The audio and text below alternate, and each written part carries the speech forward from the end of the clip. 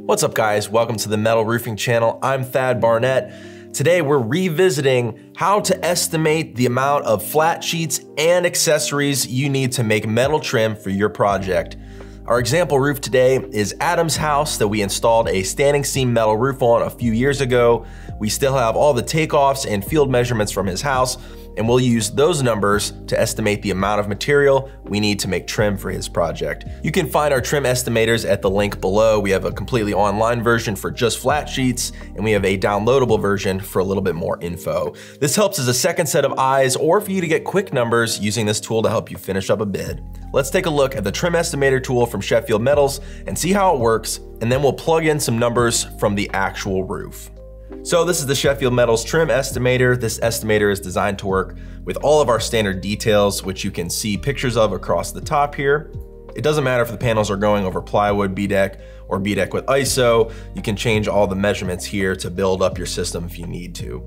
Also, if you need to figure out a detail that's not listed out at the top, we're gonna show you how to do that later on using the same spreadsheet. This is gonna calculate how many flat sheets you need based on the trim pieces and the stretch outs that they're based off of. We'll talk about what stretch outs are in a minute, but let's first talk about some caveats that this trim estimator has. This trim estimator does not account for any laps in your flashing. So if you have a 12-inch lap in your valley or a 4-inch lap in your eaves, this is not gonna account for that in the total length of pieces that you need. The other caveat is that this program doesn't reuse any of the leftover flat sheets. So let's say you use 3/4 of a flat sheet to make a certain number of trim pieces. It's not gonna use that other part of the flat sheet in a different section. The more you use this tool, you can kind of take those pieces and use them in different areas, but this does not account for that. Okay, so everything in the blue boxes here are editable. If you click in here, you can type. If you go to a white box, that's auto-generated, so you can't type in there. Again, we have our details across the top, and we have our information on the left side. The first thing we'll talk about is stretch out. Stretch out is how wide of a piece of metal you need to make that particular flashing. So these stretch outs can be customized to whatever the project dictates.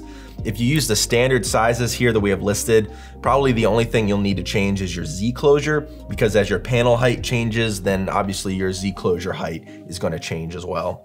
The second line is your flat sheet width. Flat sheets are 48 inches wide normally, but if you're making trim out of coil, you can change this number here to match the coil width.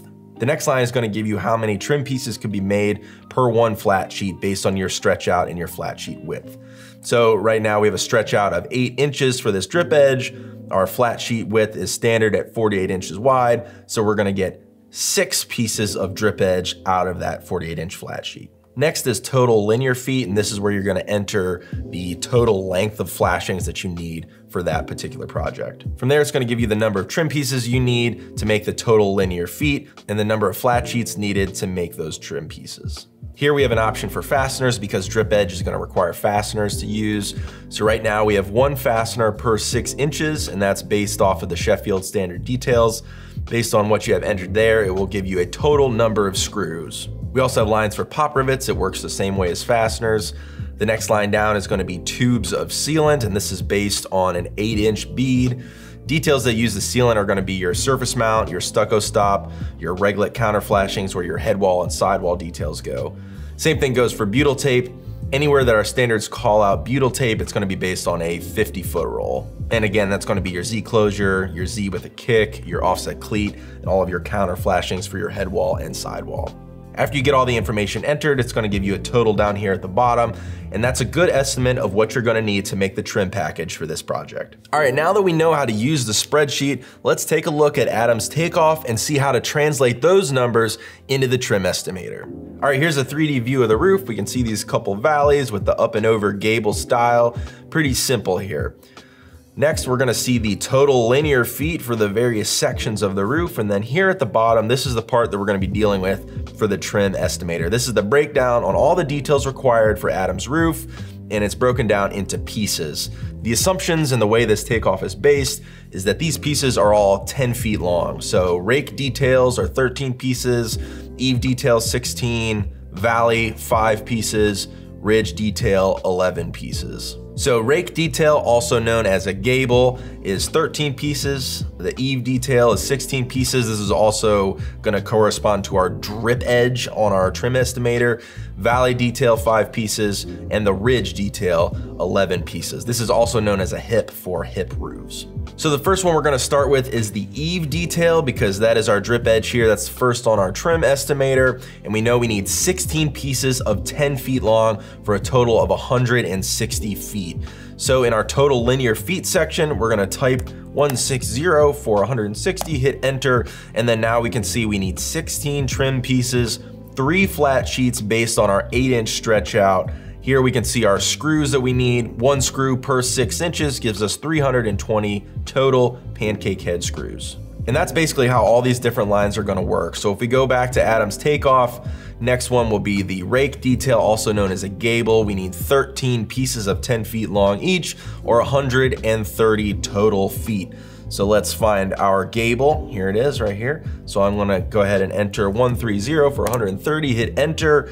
And there we go, 13 trim pieces needed, 4 flat sheets total. Now what's cool about this is because we added the gable piece in, the estimator already knows that gable also needs a Z closure and a starter cleat. So that's automatically added there for you as well. So if you look over here at the Z closure, it's added in 130 feet because that's the amount that we're gonna need to match the gable. It's also added 130 feet of starter cleat as well to use at the bottom of the gable. So the program does automate some things based on what it knows, and the gable is one of them. So you're gonna see this example in a couple more. Back to the takeoff, let's look at our valley detail. We need 5 pieces of 10 feet each, which is 50 feet total. Let's find our valley. Here we go, 50, enter.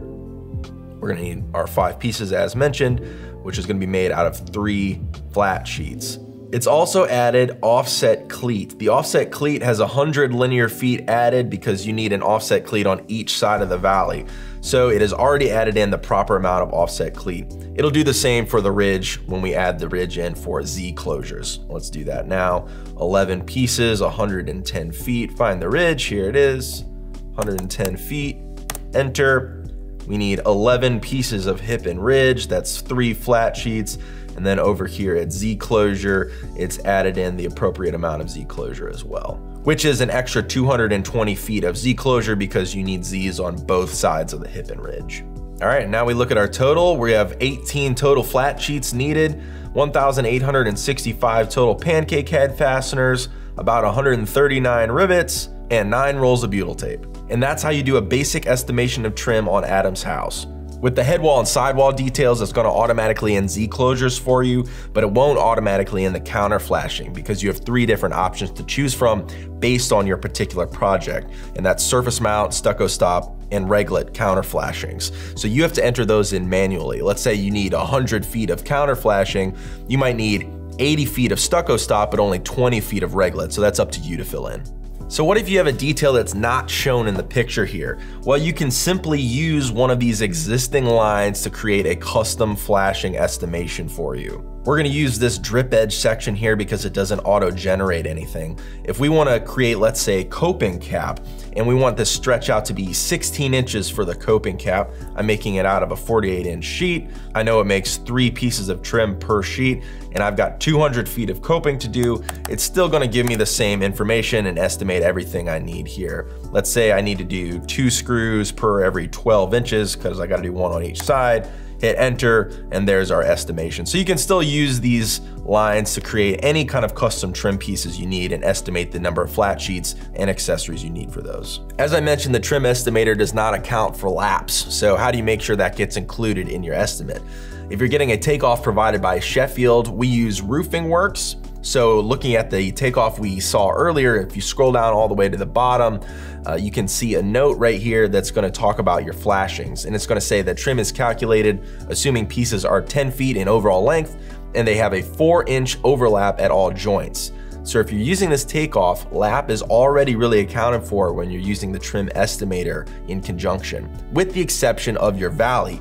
Per our standard installation details, we use a 12-inch lap in the valley. So if you're calculating that you need 100 linear feet of valley, you'll need 10 pieces to do that. In reality, you're probably gonna need 11 pieces because you're gonna have a foot of lap at each joint. So you have to take those things into consideration when you're doing the total estimate of your linear footage. Couple things to keep in mind. But after all that, we're not quite done yet. There's one final step, and that's to add in a waste factor in case anything gets damaged, in case there's extra drop cuts, because that stuff does happen. So make sure that you order a couple extra flat sheets or whatever you need to feel comfortable with the amount of waste that you may generate for this project. If you want to get these trim estimators, go to sheffieldmetals.com or check out your tech stick, as this is loaded on there automatically. If you have any questions, comment down below. As always, I'm Thad Barnett. We'll catch you next time.